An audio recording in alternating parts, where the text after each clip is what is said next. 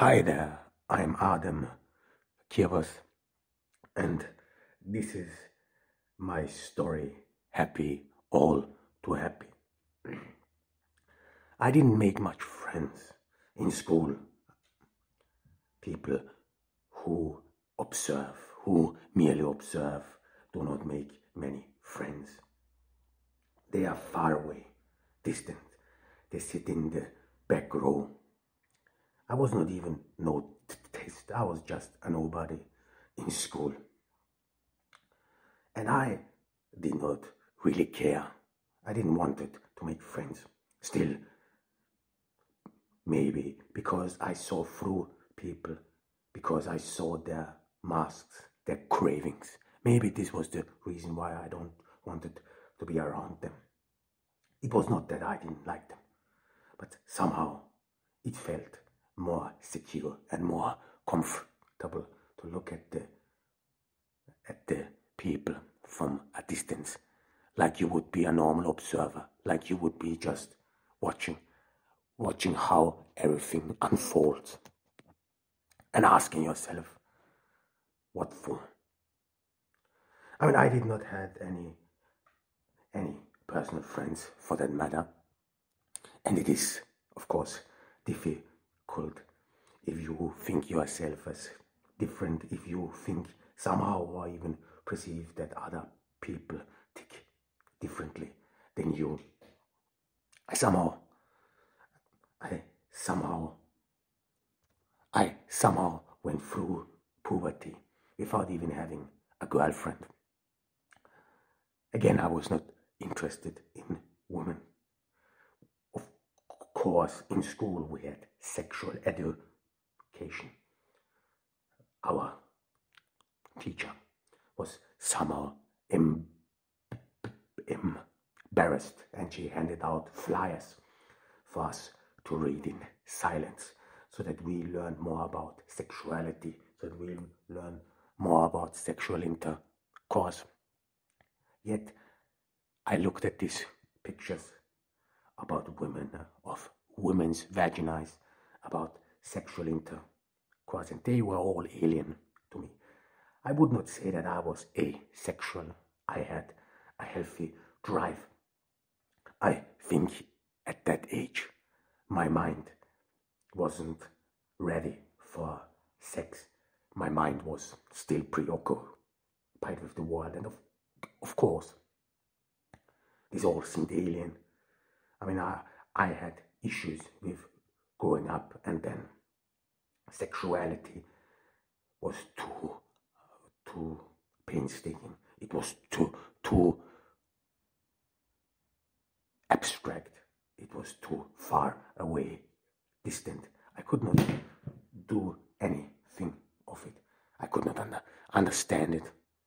People were only talking about that. When I was in school, everyone was talking about having a girlfriend, being around girls, women, boys who couldn't talk about anything else than being with a girl. I heard them that they somehow, that women, sex, and everything, this is it, and everything that's part of it, became somehow very important, like the world is circling around it. I somehow fell back. I reached adulthood without knowing what to do with myself. I was like many of those stranded in my generation, people who finished school, who were promised they could become everything they want, who were promised that they only have to put in the effort and they can become successful, everything they wish for. And here we are.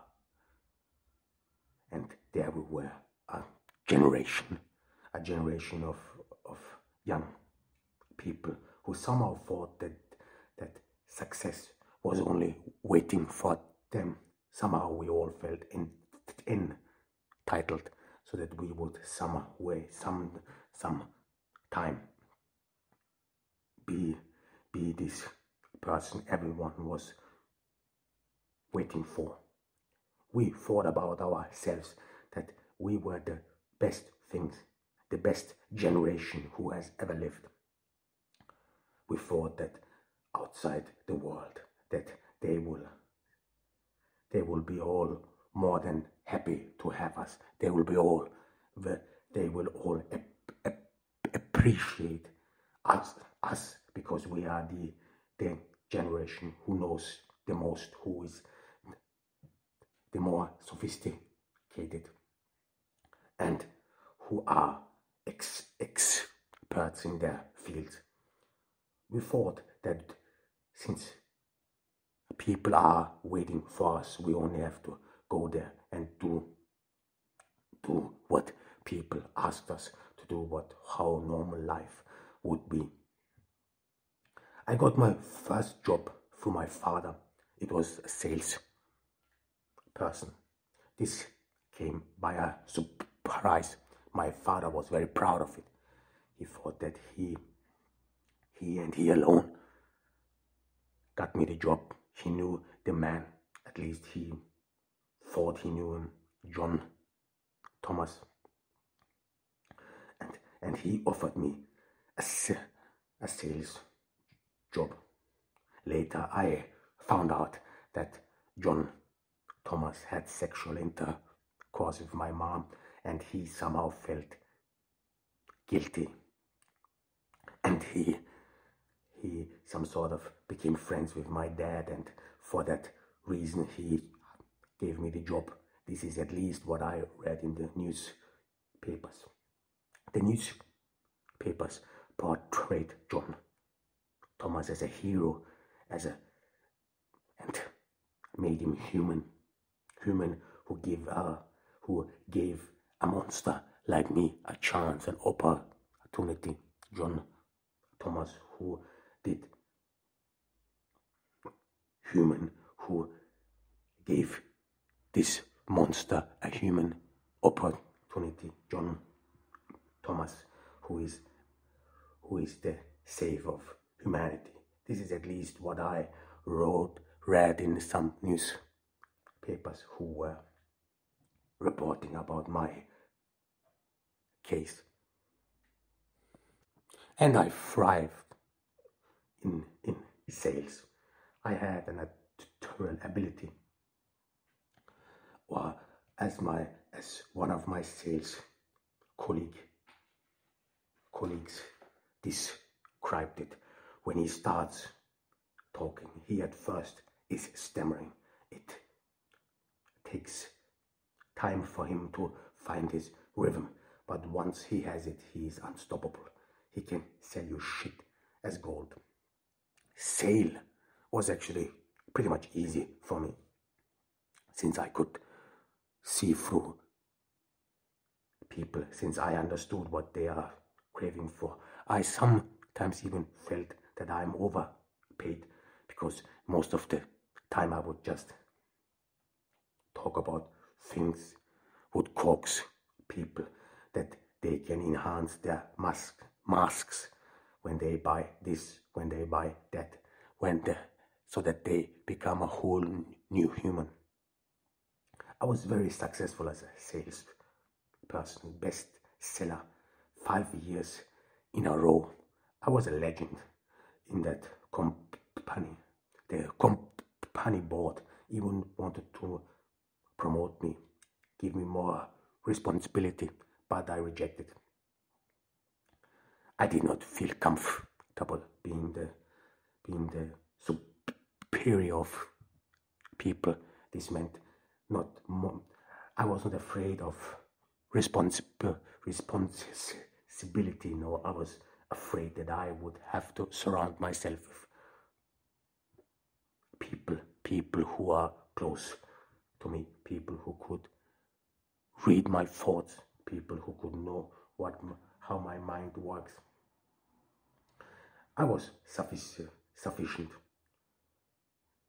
I had everything I wanted. I had an own office.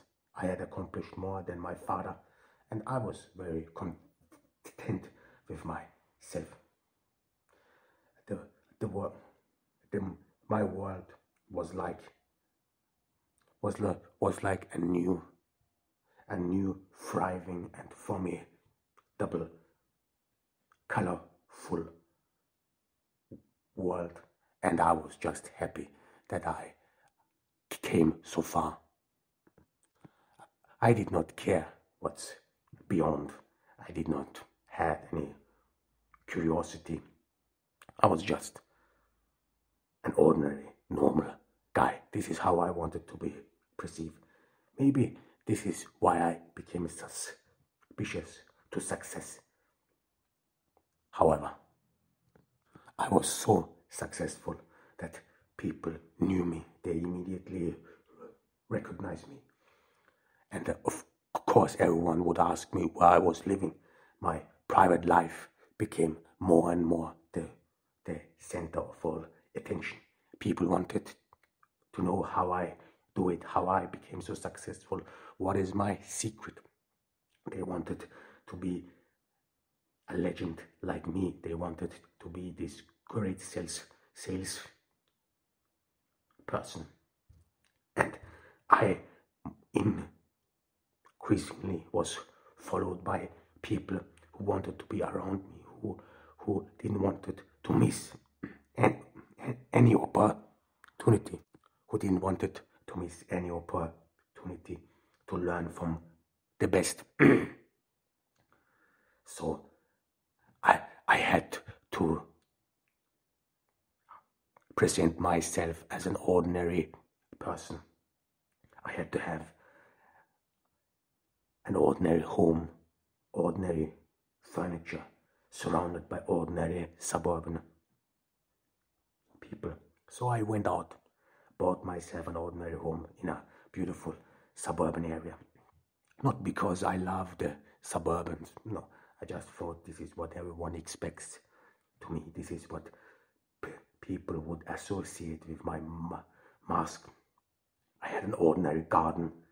I paid a gardener, and I furnished my home from an interior design catalog. I did not have much interest in furniture. I didn't have much interest in furnishing my home. I didn't feel any thrill doing it. I just opened a catalog and I filled my home with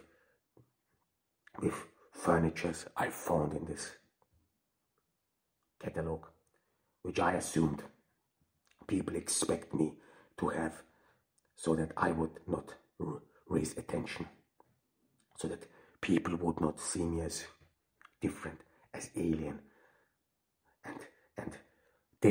and this would enable me to wear down all the guards and be more likable. I understood early, and I think this is one of the great skills you need to have in my generation. This was adaptability, and adaptability meant that you pretend that you are not better, that you know better than anyone else. And this starts with your clothes, permeates your home, so that in your four walls you are surrounded and reminded to the mask, so that you can always be in character, so that in your private life, in your home, you can practice to be in character, this person. So you never wear off your mask, still keep wearing it. This is what success is made of, that you sacrifice your own life for something you think is worth pursuing.